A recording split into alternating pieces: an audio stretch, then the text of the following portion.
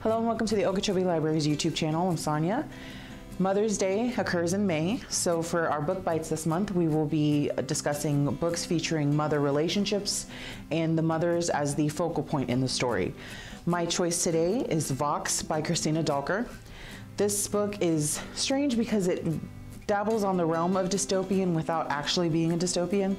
So in this book, we follow Dr. Jean McClellan. She lives in a version of America in which women and women's rights are very restricted.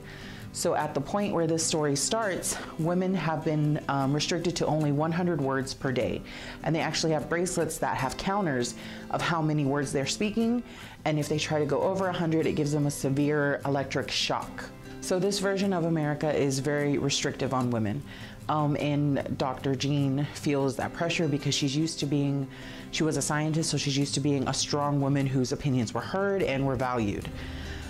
When the president, who has kind of led the movements that have ended up restricting women, when his brother, it's found out that his brother has a brain disease of some sort, Dr. Jean is asked to go and treat him because she's one of the experts in that field. So she ends up working with this government team to help find a cure for this disease, and because of that she's granted access to different laboratories and different information, and so she decides that she's finally going to take a stand and help bring down this new radical movement from the inside.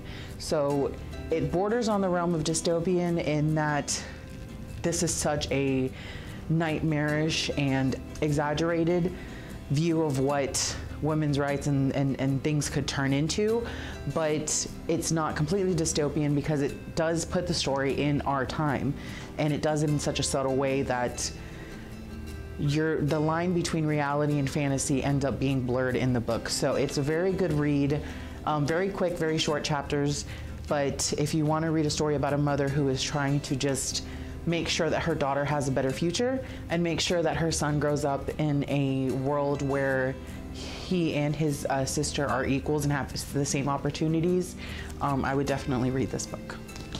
So if you're interested in this book or other mother relationship type books, please check back on our channel for more book bites this month. And be sure to like and subscribe for more book and DVD recommendations and videos on crafts, STEM, and more. Until next time, we'll see you later. Bye.